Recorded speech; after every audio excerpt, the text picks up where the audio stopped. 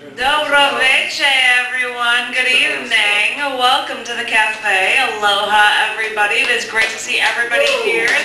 Thank you. Nasa Sinave, thank you. Welcome, my friends. It is good to see everybody here. Thank you. It's officially spring.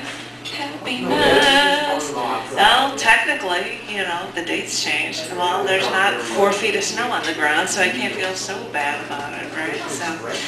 So I want to thank everybody for coming out this evening. I hope everybody's enjoying the great food from Baki here at the cafe. I'm loving that bread. I've just been snacking on it, so I can come up here to talk. So thank you, Baki. As I said, Nasa Ave. Welcome, my friends. Thank you, everyone, for coming out. I would like to give a double plus extra groovy welcome to our feature tonight. Blink, blink, blink. Tom Roby. Give it up for Tom!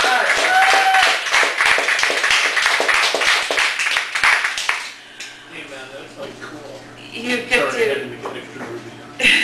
We get to enjoy his feature at the end of our open mic this evening, and we've got a bunch of really cool features off. So I'm going to start with one poem before everybody starts off.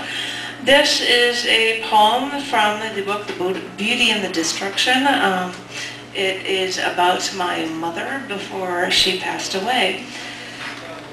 Because this is like me, I'm going to find something really depressing to read about, I guess. This piece is called Every Minute I Can Get. Drove 77 miles to see my mother for 27 minutes. Oh, we couldn't stay long, but I wanted to see her once on her last day in town before she dies. It was 21 weeks since I'd seen her in her home, wherein it was 10 weeks since she had been in the hospital for 6 weeks for her first round of chemo. I drove 45 miles to the hospital during both her rounds of chemo. And now she stopped the failing treatments. 2 rounds of chemo was enough for my mom to know.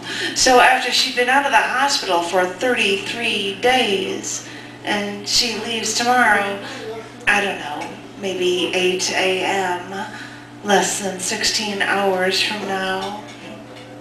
But she's leaving for home, so she can relax before she dies.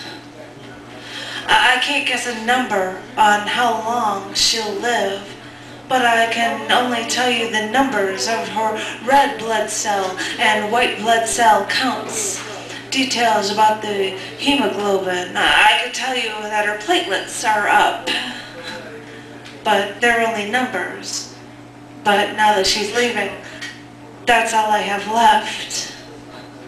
So she leaves tomorrow, 1,376 miles, 6 blocks away from me.